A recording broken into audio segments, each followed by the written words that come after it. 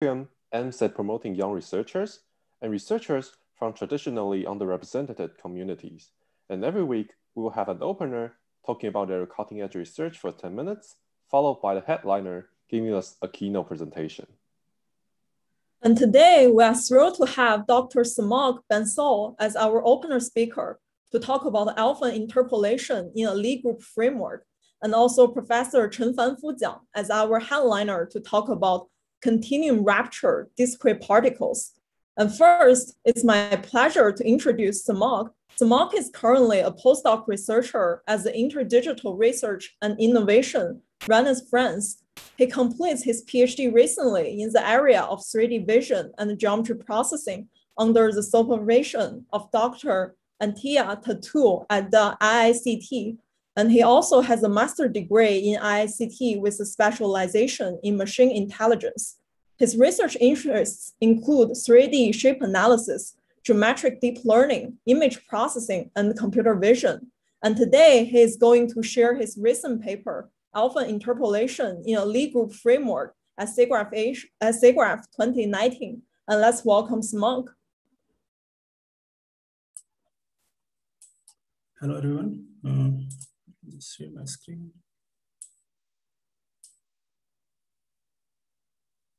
Okay, is it working?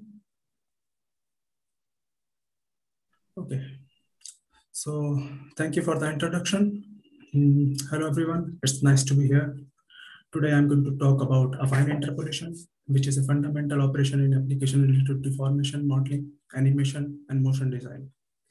Let's take a simple example to understand affine interpolation. Assume that we have two tetrahedrons, A0 and A1, related by a global affine transformation T, and we want to generate intermediate tetrahedrons. Mathematically, this task boils down to taking the root of the affine transformation T.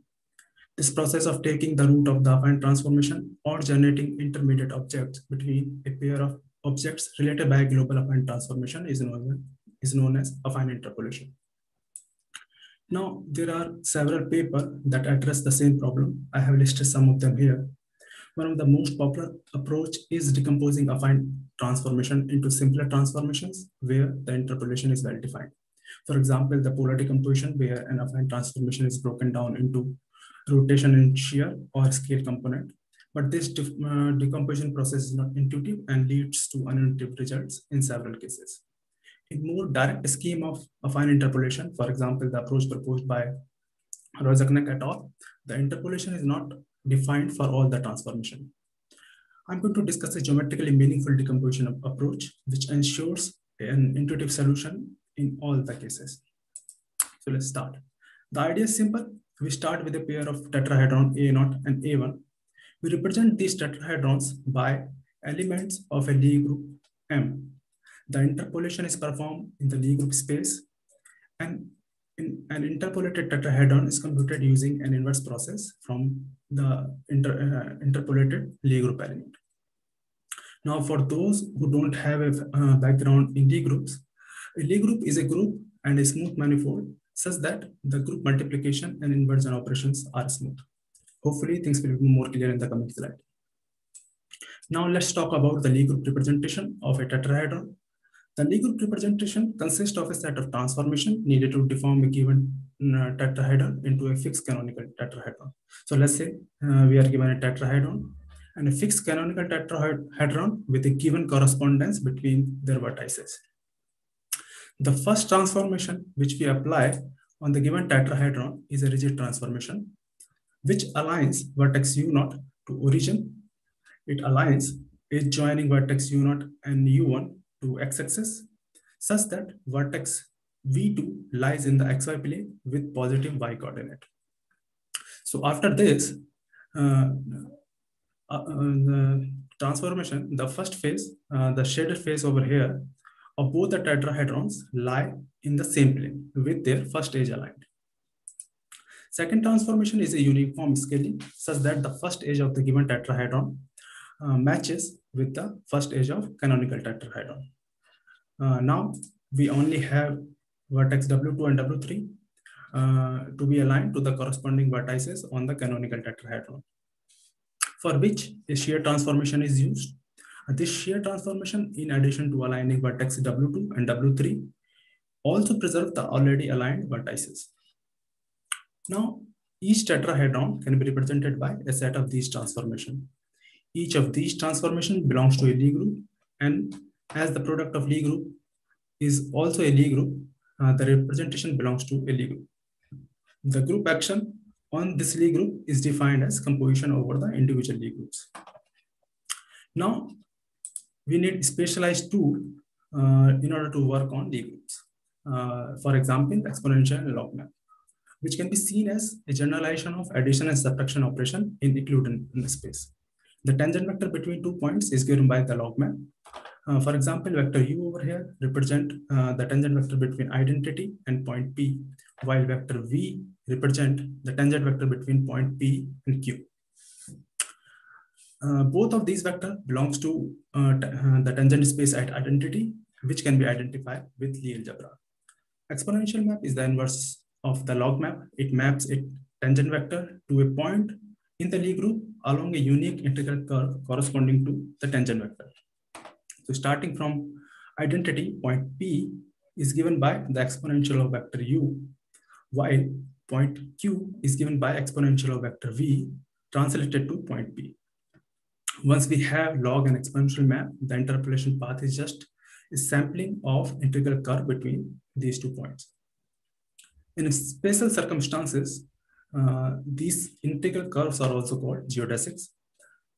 These operations are easy to understand in Euclidean space using simple addition and subtraction. In this work, we only use matrix Lie groups. So Lie algebraic exponential and log map coincides with matrix exponential and log map. Now, with exponential and log map defined on the Lie groups, we now have everything needed to define affine interpolation. So the interpolation between point M0 and M1 is defined by this expression over here. Subsequently, the interpolated tetrahedron can be computed by following an inverse process. Now, in case we start with an affine transformation, a pair of tetrahedron can be computed by applying the inverse of that transformation on the canonical tetrahedron, and we are back to the first case. Now, there are certain properties an interpolation framework should satisfy. First one being existence and uniqueness, which intuitively means that for any affine transformation, the interpolation should exist and it should be unique. It can be proved that for a pair of oriented tetrahedron, a unique orientation preserving affine transformation exists, which, given the proposed framework, can be uniquely decomposed, of course, with a fixed choice of vertex ordering and correspondence. The second property is for isometric transformations, which says that if underlying transformation is an isometry, then the interpolated transformation should also be an isometry. Volume preservation and monotonic variation of volume are another set of properties which demands that the change in the volume should be monotonic. And if there is no change at all, the interpolated transformation should also preserve the volume. Then there is a property of reversibility, which means that the path of interpolation should not change the interpolation. That is, interpolation from A0 to A1 should be same as interpolation from A1 to A0. The proposed framework respects all of these properties, and for mathematical proofs, our paper can be referred. Another important property introduced in the work of Razaknecht is the property of steadiness, which means that the interpolation should be uniform. Mathematically, it is equivalent to the interpolated transformation at step t being equal to the tth root of the transformation. Now, while the proposed framework is not studied in all the cases, it can be shown mathematically that if the underlying transformation belongs to individual group of rigid, scale, shear transformation, or it's a mixture of shear or scale transformation, the interpolation is steady. We compare the results with several existing approaches. Each column contains an example with varying degree of component transformations. R, T, S, and A here represent rotation, translation, shear, and scale. As can be seen for the first three approaches, that in several cases, not all the properties are preserved. The result produced by Razaknecht approach are very similar to our approach, but in several cases, the interpolation do not exist, while our approach provides intuitive solution in each case. Now, there are two assumptions in the underlying framework. One is the choice of canonical tetrahedron, and another one is the choice of vertex ordering. While the proposed framework is robust with respect to the choice of canonical tetrahedron, it does depend on vertex ordering. Again, if the underlying transformation is a rigid transformation or it's a mixture of rigid and scaled transformations, the interpolation remains unchanged. In all other cases, the change in the interpolation is proportional to the amount of shear present in the transformation. More results are provided in our paper. Just to summarize, we discussed a geometrically inspired affine interpolation framework, which has several interesting properties. It can also be used in many applications related to volumetric and triangular mesh processing. These are relevant references, third one being our paper. I would like to thank the team here for inviting me, and I would be happy to answer any question you might have. Thank you.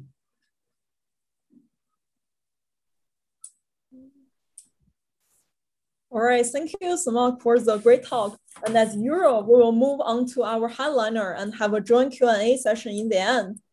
Then I have to say, I'm super excited to introduce our headliner, Professor Chenfanfu Jiang, because each year at SIGGRAPH, I believe many of us are literally amazed by like another dozen of new MPM papers in simulating new natural phenomena from his group. And finally, we got a chance today to invite him to TGC and share like how he gets inspired by simulating peeling some Dompor pulp.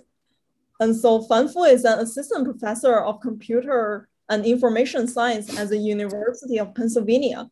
And after 4 years at UPenn, starting in July 2021, he will be an assistant professor of mathematics at the University of California, Los Angeles, where he received his PhD degree back in 2015.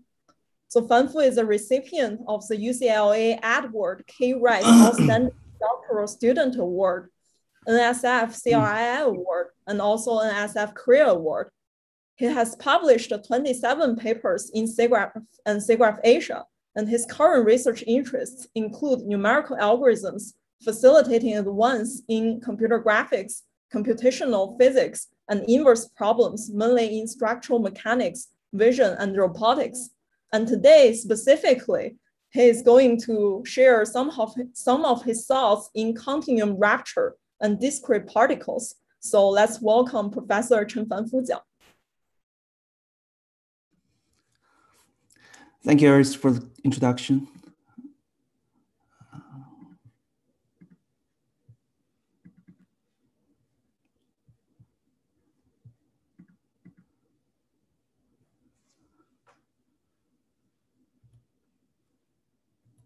Okay. Hello, everyone. I'm Fanfu from UPenn. As Iris just mentioned, I was at UPenn for a wonderful 4 years. But starting on July 1st, I'll be moving back to UCLA, where I got my PhD from. So like the title says here, this talk is about modeling rupture, fracture, and destruction of continuum materials using discrete particles. And the numerical method I'm focusing on today is the material point method, MPM. So for those of you who haven't heard of MPM before, especially if you don't work on physics-based simulation, MPM is similar to finite elements, but it uses particles, not meshes, to represent objects. And you may have seen some MPM simulations in movies for things like snow, water, sand, and viscous goo, basically all kinds of solids, fluids, and mixtures of them. So why MPM? Why use particles? Well, first, MPM obeys the updated Lagrangian kinematics. A lot of you are probably familiar with the total Lagrangian view. And total Lagrangian mainly looks at the material space and the current space to study a deformation map. Updated Lagrangian additionally treats time n+1 configuration as a deformation from time n configuration. The kinematics of interest is the intermediate deformation flow phi hat, which is a function of time n locations. This means that you don't track stuff all the way back to space 0. You don't even need to store a mesh for it. The updated Lagrangian allows MPM to robustly handle extremely large deformations and topological changes. That makes it ideal for both solids and fluids, as well as flowing materials like snow or sand. And second, MPM has intrinsic collision handling due to the underlying interpolation routines averaging velocities on the grid. So MPM collisions aren't entirely physically accurate due to this averaging, but MPM materials naturally resist interpenetration for free. Furthermore, MPM has been extended to simulate a wide range of effects. And finally, MPM as a PDE discretization scheme can be made quite accurate. It not only produces animations, but also is extremely useful in simulation-based engineering science. So MPM has already seen extended use for predicting gravitational hazards like avalanches and landslides. And today I will show a bit of our recent work on glacier calving and tsunamis with MPM. Now, why do we care about how materials fail over time? Well, as you might imagine, physically modeling fracture is extremely useful to many fields, including video games, which we see here, represented by a recent clip of Crackdown 3's real-time destruction system. There's also visual effects for movies, shown above right through the final city leveling shot of the 1990s Fight Club. And finally, the fields of mechanical and civil engineering, they have focused on modeling fracture for many years to prevent the type of disaster shown in this image below, showing the Tacoma Narrows Bridge collapse due to strong winds in 1940. Unfortunately, despite all of this serious motivation, fracture remains quite a difficult natural phenomenon to model in an elegant and robust way. So naturally, each application of fracture modeling has different ideas about what successful fracture modeling should achieve. Real-time applications would strongly favor speed over accuracy and often avoid fracture physics entirely, while offline simulation for movies and visual effects focuses more on artistic control and the look of fracture rather than accuracy. Finally, engineering applications were the first to inspire the study of the physics behind fracture due to a need for predictive accuracy rather than the speed or look only. So for the purpose of this talk, I'll focus somewhere in between the look-driven approaches in graphics and the physically accurate approaches in engineering. Finally, I want to give you some intuition about what pieces we need for successful fracture modeling. The first is some governing physical theory that describes how cracks begin and how they grow. The second is a way to discretize material geometry and the underlying PDEs that govern the fracture. And lastly, we need a way to track and represent the growing crack front, which can be tricky due to the extreme topology change that's intrinsic to fracture. Here we'll be focusing on three of our recent works. The first work, CDMPM from 2019, builds a basic MPM discretization for the variational continuum mechanics theory for damage mechanics. The second work, NISO-MPM from last year, it's an even better augmented MPM solver for modeling the fracture of anisotropic materials like meat and mozzarella cheese. This NISO-MPM also contains an additional approach to modeling extremely stiff, inextensible fibers, but more on this later. And finally, the third work is not in graphics, but in earth and environment science. Here we developed a new constitutive model to accurately match real-world analytical models for glacier calving and tsunami genesis. Now I'll break down these works into three pieces. The first is how we approach modeling material damage over time. And this can be done with either meshed or unmeshed discretizations. The second is how we model the material's elastic response, or how strongly it resists elastic deformation during breaking. And finally, some approaches are able to model material fracture through tracking the material plasticity. That concerns how much a material hardens or softens under deformation.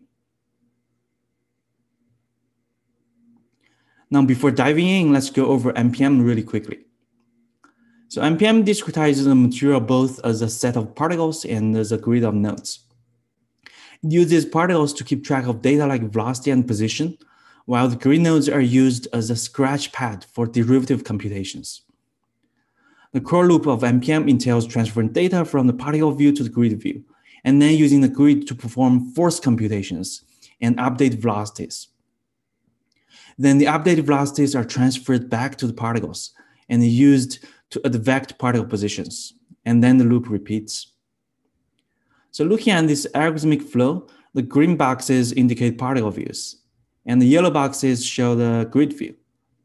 We can begin at the top left where we have particle positions, masses, and velocities. Then step one is to transfer mass and momentum to the grid using some interpolation routine. So labeled 1, we see the grid mass and momentum. Then step 2 calculates the external and internal forces on the body so that in step 3, we can time step the velocities on the grid. Internal elasticity is usually modeled using a constitutive model that gives us a relationship between the deformation and the material's energy density or stress. So for example, we could use a fixed co-rotated model or neo-hooking elasticity, standard models. Then velocities transfer back to the particles in step 8. Then step 9 advects particle positions. And the really cool thing here to notice is that to augment MPM with different effects from Newtonian dynamics to do things like melting or fracture, we can introduce new data to the particle view, like temperature or material damage or phase field, whatever physical quantities. Then we can transfer this to the grid and then use the grid to update these elements by solving the corresponding PDEs before transferring them back to the particles. You may also wonder about step 4 to 7. These steps are unique to modeling plasticity within MPM. Step 4 shows updated Grungian deformation gradients. Step 5 shows that we use these deformation gradients to check whether a particle's stress is inside of what's known as a yield surface. And if not, step 6 will perform a routine called return mapping for this particle based on the second law of thermodynamics. Otherwise, we skip to step 7. And in any case, for simplicity, you can think of MPM's treatment of plasticity as just an additional constraint projection for the admissible deformation gradient. Next, I'll talk about continuum damage mechanics and phase field fracture. A lot of existing work on fracture utilizes linear elastic fracture mechanics, which requires explicitly modeling the evolving and branching crack geometry. Conversely, continuum damage mechanics uses a smeared crack approach, also known as diffuse crack modeling. This assumes that the material remains a smooth continuum, and the separation resistance is weakened at the cracks. Within the CDM framework, damage can be modeled either locally, such as through comparing local stresses with some defined maximal stress, or non-locally, through tracking a scalar field of damage variables evolving over time. So this later approach is called phase field fracture.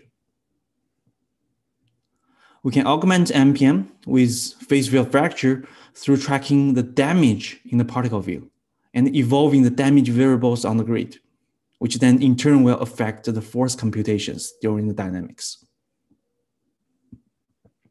The phase values are between 0 and 1. It's just some convention people would pick, with 0 being healthy materials and 1 being fully damaged. In the image on right, the disk is a continuum in material space at left, and the phase is tracked such that in the high damage red region, we can see the material separation in the deformed space because the material is being weakened at the crack. The damage variables that we track and evolve would influence the material's elastic response through a method of elastodamage coupling, also known as elasticity degradation. So in this context, we would achieve this by multiplying multiplying the stress a monotonic degradation function. We call it G here. It's based on the current damage value. When damage is 1, the stress will be fully lost. So now that you've seen how we track damage in the particles, let's very briefly look at some details about the theory behind, because we still need the PDE for the damage evolution. It begins with Griffith's theory of fracture. It's an expression for the total free energy of the material, and it's defined to be the summation of the elastic potential and the released energy at the crack surface. So here, psi hat is a degraded energy density. Gamma is the internal crack surface, and G is called critical energy release rate due to fracture. Sometimes it's also called fracture toughness. Let's say if we can somehow change this surface integral to a volume integral, then over the material space of omega 0, then we could express the total energy using an energy density function. And this energy density function psi will be of the deformation gradient F and also the phase field value C. This means the total energy in terms of F and C is simply would be an integration over the energy density. We can then define the energy density to be the balance between the degraded elasticity and the energy released from fracture. The first term is very easy. Basically, we separate the elastic energy into 2 pieces, and one for separation and one for compression. Then we degrade the separation resistance in elasticity. The second one is more interesting. It regularizes the original surface integral and approximates it with a volume integral.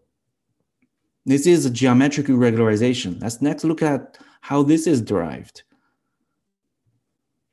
Basically, the problem is simple. We have a surface integral of the crack gamma. If we don't consider the energy release rate G, the integral just computes the area of this internal crack. Now we want to pretend it has a finite width, so we can approximate it with a volume integral over a narrow region surrounding it. And we can motivate this fully from geometry by looking at 1D. So this is 1D, and it's kind of semi-1D. Basically, we're considering an infinitesimal wide bar that has infinity length. And the cross-section, let's call it gamma, it's going to be the crack. And let's say this bar is fully cracked at x equals to 0. So the problem domain is the B with gamma and L. Then this topology can be described by a simple damage indicator function dx. So d equals to 1 at x equals to 0, and d equals to 0 everywhere else. It's discontinuous. To regularize this little impulse, we can introduce a short length L, then rewrite dx as a smooth exponential function e to the minus x over L. And when L goes to 0, dx asymptotically converges to the original sharp crack. There are many other ways to regularize, but the exponential function is chosen for a reason. Basically, just by observation, you can see it's the solution of this homogeneous differential equation d minus L squared d prime equals to 0. Of course, under the dirichlet boundary conditions at 0 and infinity. Now, based on basic finite element theory, we can write out the weak form of this ODE. Using the variation of D, then we can find its variational formulation. Or in other words, it's easy to see that this function I'm writing here, I of D, it's an integral of the volumetric domain B. Its Euler-Lagrangian equation that tries to find its extrema will be this differential equation for D. So now we know the solution of D is the minimizer of the functional. If we plug it in, replace dV, the volume integral, with gamma times dx, and then we do the analytical integration in 1D from minus infinity to infinity, the resulting functional value actually becomes something very simple. It's going to be equal to L times gamma. And of course, what we care more about is gamma, because gamma is the original surface integral. So we can modify this functional a little bit by dividing out L from this functional I. That allows us to find a scaled functional. And when we evaluate this scaled functional as the solution, we would get gamma regardless of what L is. Even though you pick a super large L, this will still give you extreme value for this functional being the gamma, being the original surface integral result. In other words, when we do this scaled functional can actually be considered as the crack surface area itself. And this is only true in 1D, of course. In 1D, we get this exact crack area. This just serves as an intuition. But in 3D, the result is similar. And this is essentially called the gamma convergence theory. As L goes to 0, the regularized functional will converge to the original functional with surface integrals. And this theory, if you do some computer vision, you'll know this theory is very similar to the AT2 regularization of the Mumford-Shaw problem in image processing from the early days. But anyway, in the end, by introducing the damage field or the phase field, the energy released by the crack now becomes a volume integral over the smooth damage field. And that allows us to spatially discretize the problem with quite standard finite elements, or in our case, material points. I'm skipping more details on extending the variational principle to the dynamic case, in which you need to use the concept of incremental potential to include the inertia term with velocities.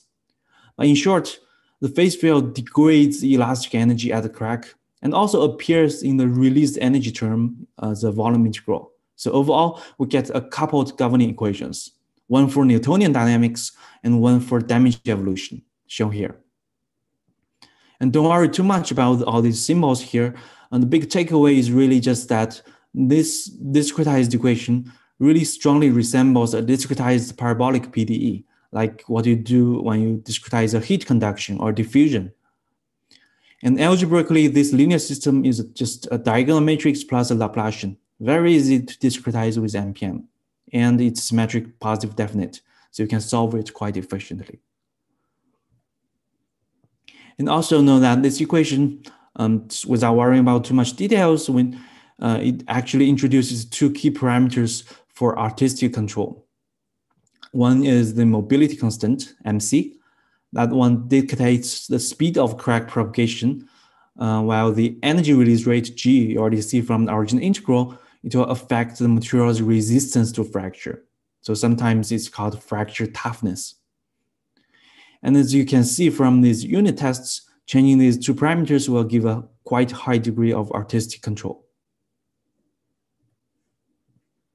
Now let's look at the algorithmic data flow. Compared to traditional NPM, the first key feature here is that we now additionally track phase per particle and perform a similar set of steps to transfer, solve, and update phase values.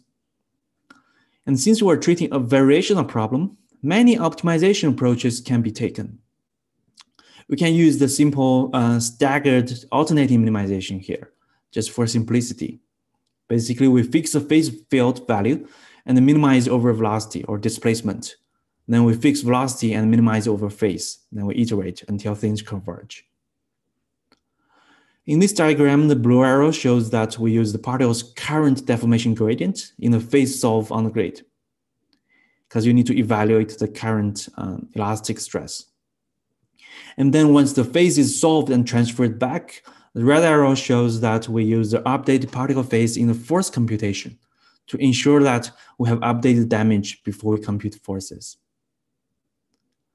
As for the dynamics of the system, they are discretized in the same way as traditional NPM, with the only difference being that the grid force update, now it needs to incorporate the updated phases to degrade the elastic potential and weaken the material at the crack. So when things move, they will be allowed to separate along the crack surface. This example shows the rupture dynamics from tensile loading. And stretching is the most simple way of breaking apart soft materials. To really see what's going on with the damage mechanics, it helps to visualize the phase field. So blue is the healthy region of the material, and the red is the degraded part. And the red tends to concentrate at the crack region. This is especially true when we shrink that regularization parameter L. The smaller it is, the more concentrated the crack will be. Next, when we shoot this yellow T-Rex with a bullet using traditional MPM without any damage, there's some fracture. The fracture pattern is at the mercy of unpredictable numerical fracture, which is a unique type of MPM fracture that occurs when material is forced to tear non-physically. This kind of fracture happens simply because some MPM particles are stretched. They become too far away from their neighbors. So even as far as the grid sees, they don't see each other anymore. So things break. And incorporating the damage mechanics is the only way to get the desired trajectory through the T-Rex from this compressive damage inside the body. And here is the visualized damage.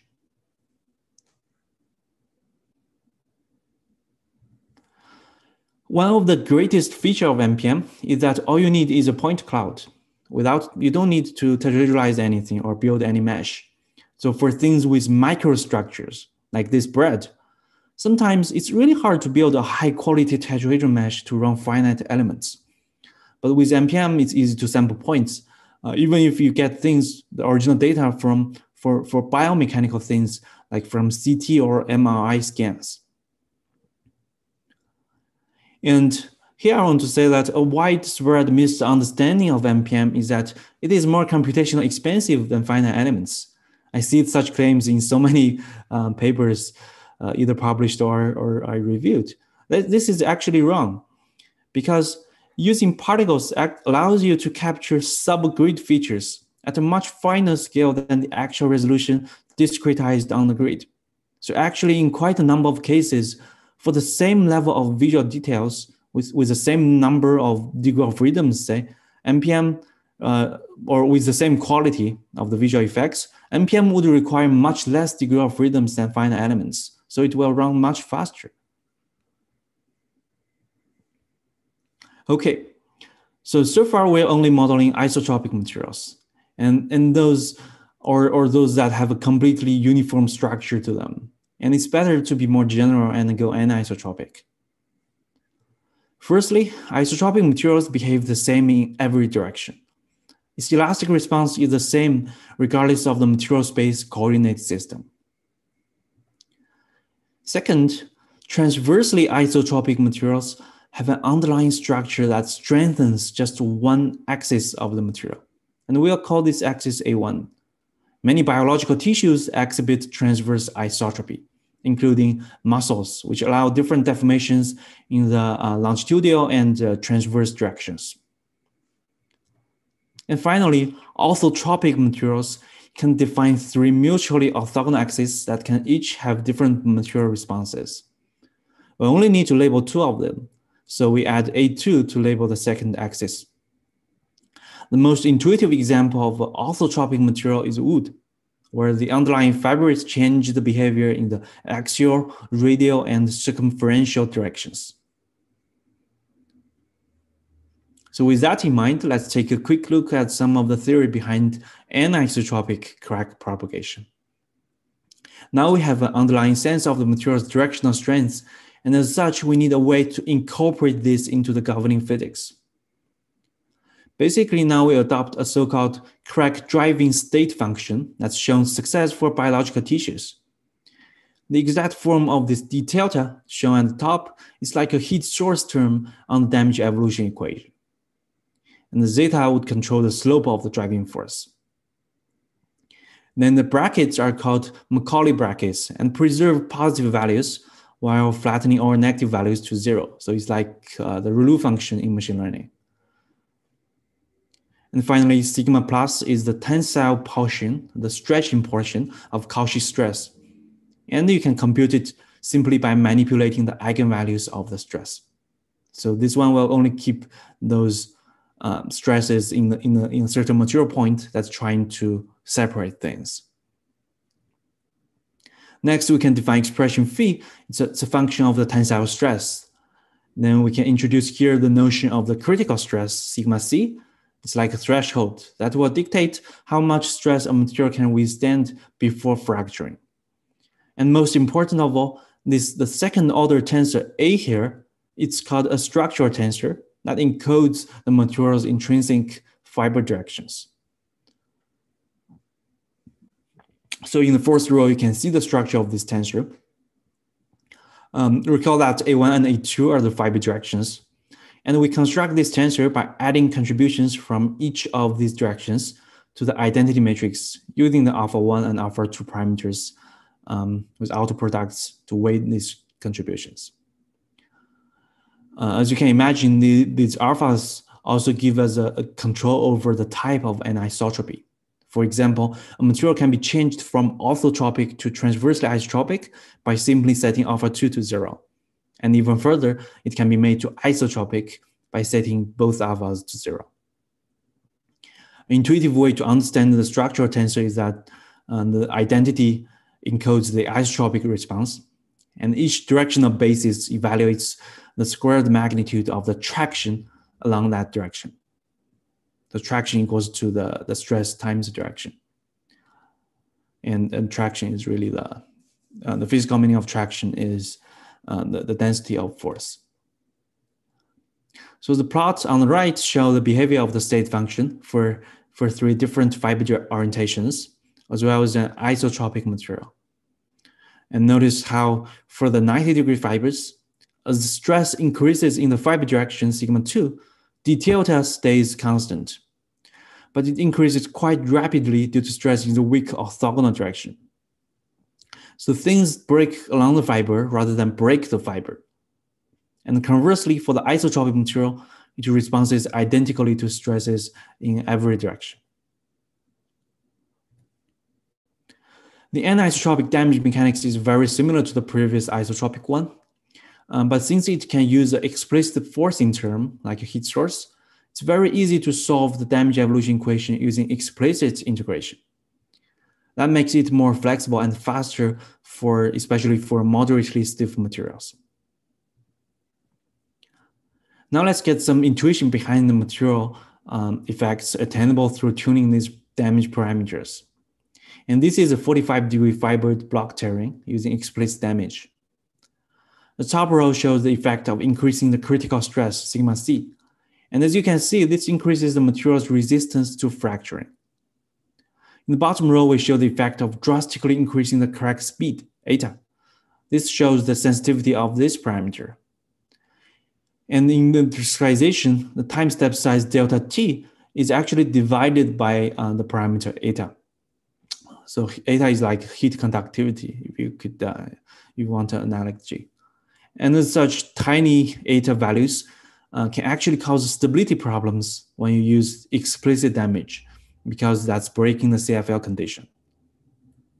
And more specifically, if we want to simulate an extremely fast crack, we can use an extremely small eta value, but this can cause explicit time integration to explode. And for such cases, implicit damage formulation is better because it affords us the ability to use larger time steps and very small eta values for the fast crack propagation. And to kick things off, here's a 45-degree fibered tube being stretched until it fractures. However, each of these 4 rounds uses a different combination of components. The top left is a 4 framework, and as you can see, we get a nice clean fracture there. The top right shows a round with isotropic damage and isotropic elasticity. The most insightful rounds, however, are on the bottom. On the bottom left, we show the effect of using anisotropic damage, but we use isotropic elasticity. And on the right, we show a round with no damage at all, but using anisotropic elasticity. And the tube stretches much further because this fracture is now purely numerical.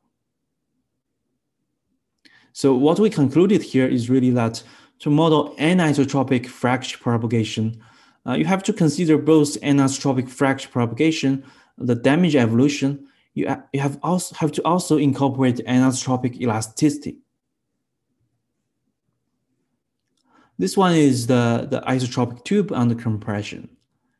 And if we add vertical fibers to the tube, we get a nice clean split down the middle due to this, this particular structure. Here's the Dompel-Park. So we can also peel apart layers of piece of Dompel-Park belly using different anisotropic settings. First, let's try isotropy. But clearly, this only allows us to tear a pathetic piece away because things behaves the same in every direction, and when it's stretched, it breaks. Next, we could add a flat diagonal fiber to enable transverse isotropy. Now we're at least able to peel away a strip of the meat. And finally, if we add a secondary fiber directions to model orthotropy, and then we can now peel apart the individual layers. Here we also color the particle damage in the top right to visualize the evolving planar crack. And for more complex muscle-like structures, we can solve the Laplacian equation to get a smooth fluid field. Then we can use that to sample a kind of approximate muscle fiber directions. And that allows us to sample it on each particle and capture more interesting fracture patterns. The next, this transversely isotropic string cheese is pulled in 8 directions to partially peel apart the stringy fibers that's intrinsic to a pulled cheese like this mozzarella. And next, this orange is simulated with radial fibers, and each with local transverse isotropy. Basically, in NPM, you don't have to use the same fiber direction for every particle. Every particle could have a totally different thing that's prescribed based on the actual feature of the object. And of course, when we do add anisotropic damage, we get the characteristic tearing along the grain of the meat we want. So for this one, we actually sampled the fiber direction using the texture map, kind of extrapolated the patterns into the object. And this shows the evolving damage.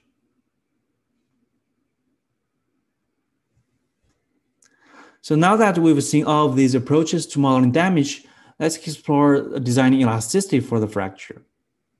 And recall that we achieve elasticity degradation by multiplying a monotonic degradation function G. That's based on the current damage. The key here for fracture, however, is that we can choose to selectively degrade whatever contribution of the elastic energy we want to weaken. And intuitively for fracture, this means that we want to selectively degrade the elasticity associated with the tensile stress to allow for material separation under tension. So we can split between tensile and compressive responses of a constitutive model, as I mentioned a few slides ago. And this can be pretty generally done to almost all hyperelastic models. Then for anisotropic elasticity, we can further develop energy models using the QR decomposition of the deformation gradient. Then the energy density it can be done as an additive decomposition between tensile, compressive, and fiber contributions. Taking Near-Hooking as an example, we can break down it into a shearing term, the mu term, and the volumetric term with lambda. The shearing term, as you can imagine, penalizes material shearing, and the volumetric term penalizes material dilation and contraction.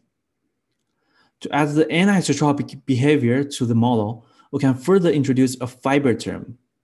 And this fiber term itself has 2 terms. The first one penalizes stretches in the principal fiber direction, the first fiber direction with stiffness Kx. And if the material is orthotropic, the second term will penalize stretching in the second direction with stiffness Ky. This QR-based anisotropic constitutive model is robust to inversions and extremely large deformations. It also avoids the single value decomposition completely, so it's potentially faster to compute. So this approach to anisotropic elasticity does afford us some really exciting fracture results, like these qualitatively accurate bone fractures. However, it does have some limitations. More specifically, extremely stiff materials like these bones still require either too small a time step for explicit time integration or too many CG iterations for implicit. As such, we want to explore how we can model this extreme stiffness without this limitation. And this finally brings us to the inextensibility solver for NPM.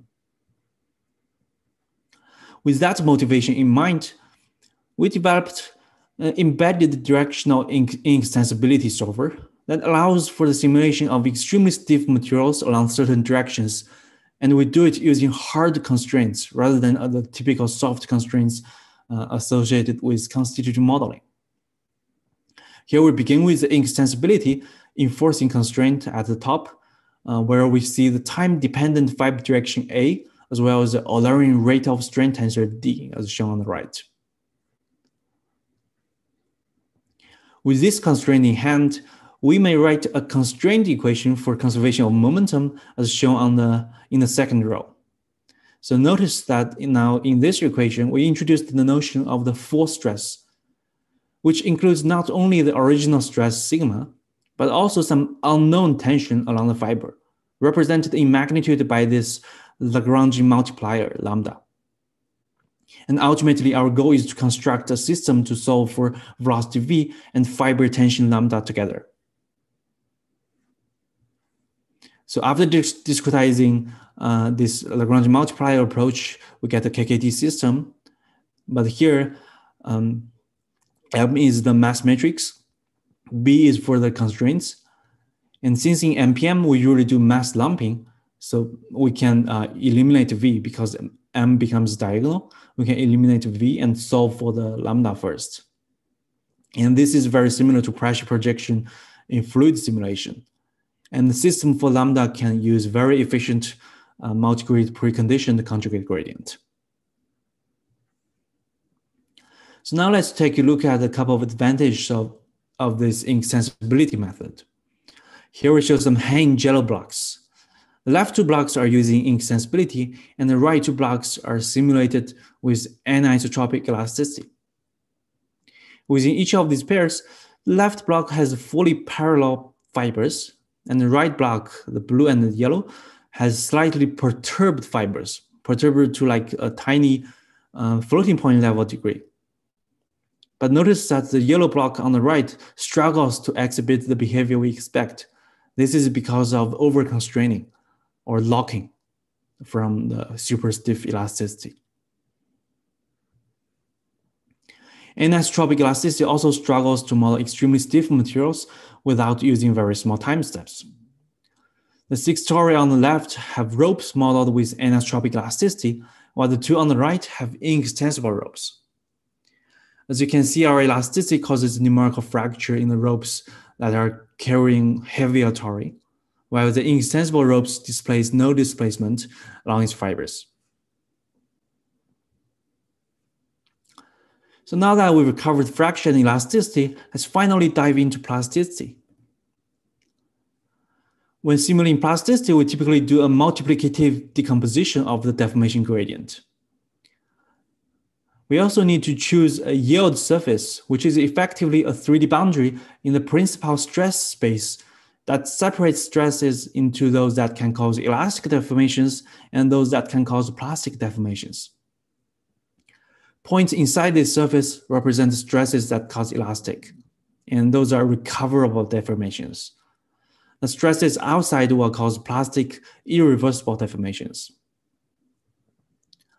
With the yield surface in hand, we can develop a projection routine that involves using the elastic deformation to determine where in stress space a particle is. And then, if necessary, we could project its stress back to the physical stress state.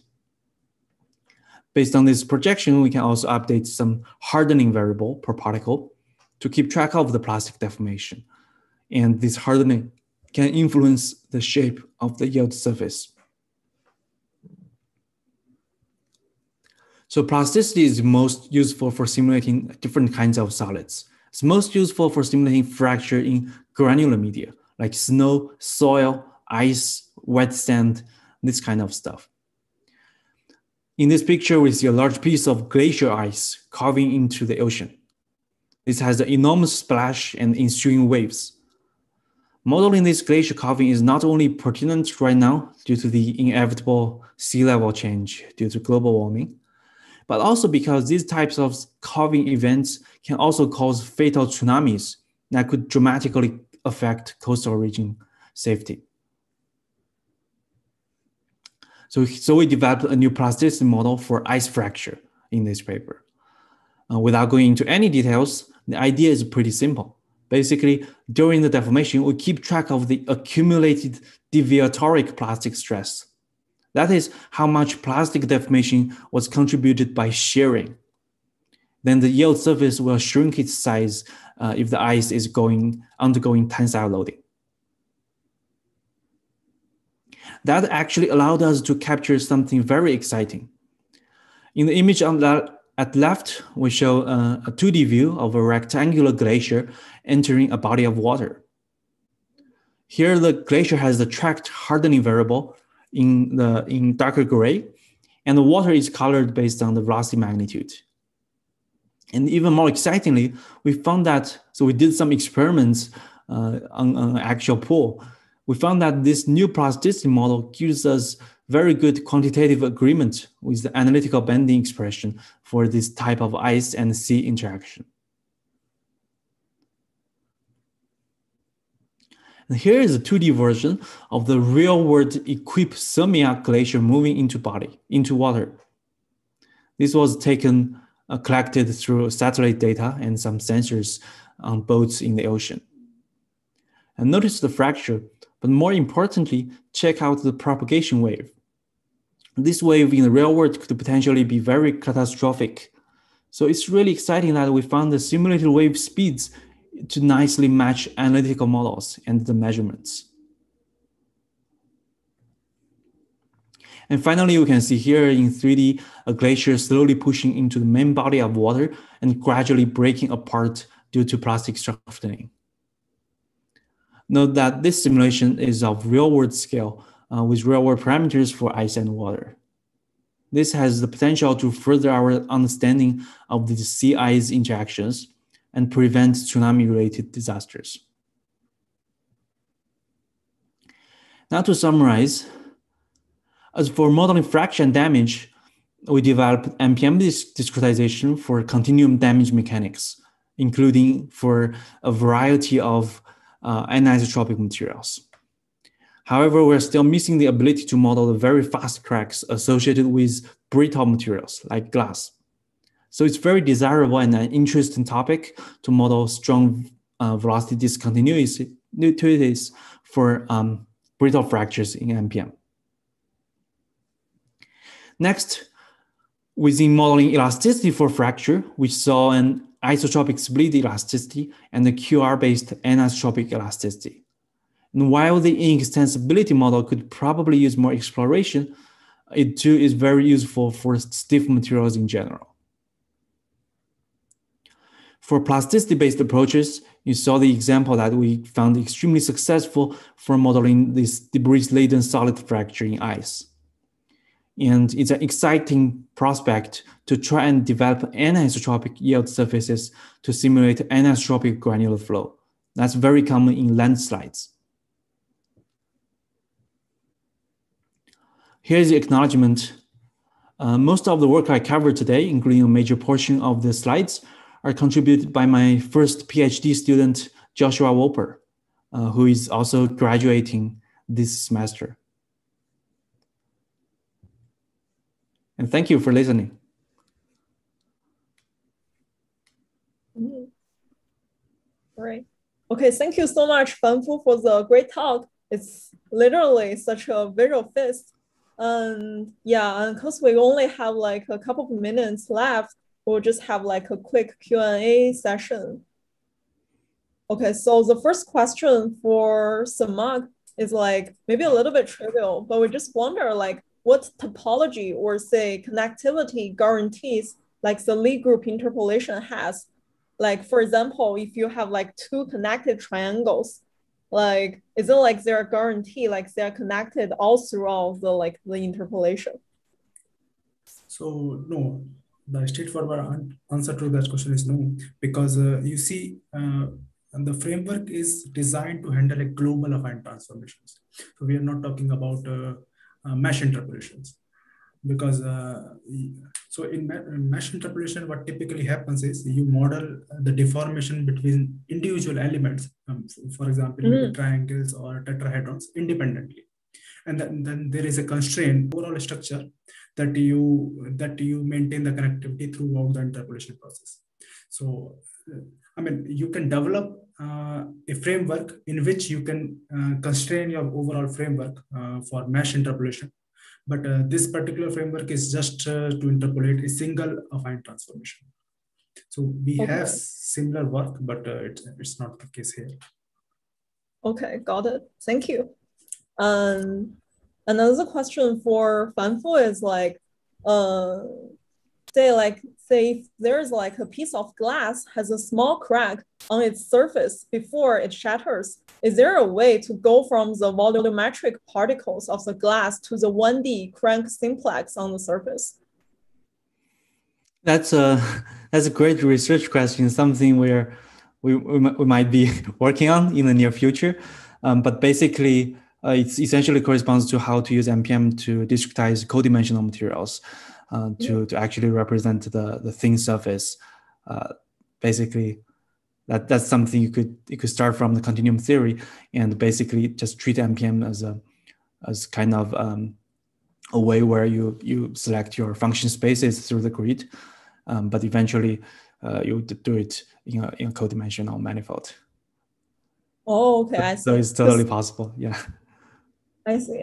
Because I think like another question like we have it just like answered by you. Because I think it's intuitive to say like how like for example in FEM we have like volumetric mesh and can also have surface mesh. So we're just like wondering if it's like directly applicable to extending MPM to be surface only. But I think yeah. That's something that's gonna happen very soon. Oh, cool. Then we are looking forward to it. Okay, so another question for Sumukh is like, would it be useful for say like general 3D deep learning algorithms to be like invariant or say equivariant to this like Lie group interpolations?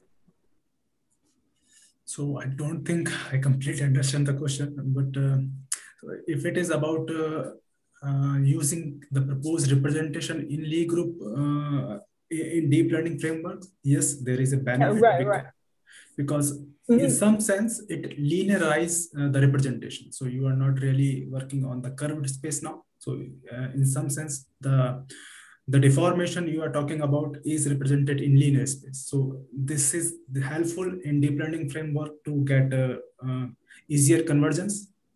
But I really have to test it and then comment on it. I see. I guess that would be like interesting future work. Yes. Okay, so another question for Fanfu is like, which is something actually like we're always wondering. It's just like say like there are like different phenomena like in the real world, but we just wonder how to pick like say like the most suitable numerical method to simulate them, like either FEM or MPM or even some other like methods. I think so. Basically, MPM is still very young. It was invented in 1995. Compared to finite elements, it has a long way to go. Basically, if you like I think for any material you could use either. Basically, the only difference between the two is where you put your degree of freedoms at, right? You can put it in mesh. You can put it in you can push forward the LPD into Olarin, so you can use MPM grid and solve it in the Olarin space. So you can use either for anything. But I think if you at the current stage for high order accuracy, if you really need like things like third order integrators for things like those, or high order elements like infinite elements, you can go into isoparametric stuff or isogeometric analysis. Any of those things are not yet well developed in MPM. So MPM is currently still kind of restricted in first order discretization. So for accuracy purposes, FEM might be the way to go. But for then, Now for certain things like snow or sand, you have to use FEM. Oh, okay. And you can do FEM, Right. but that would require a very, it's going to be extremely challenging to do the remeshing at the level of the grains. It's doable, but it's not practical enough. I see. Yeah, I think it sounds more intuitive, like to say use some particles to represent those instead of like those like volumetric discretizations. Yeah. Okay, I guess that's basically our questions like for today. And we thank both the speakers like Fanfu and also Sumukh, and also we thank the artist, yeah, Jonathan Encott for designing this week's poster. And see you all next week for Sid and Towaki's session.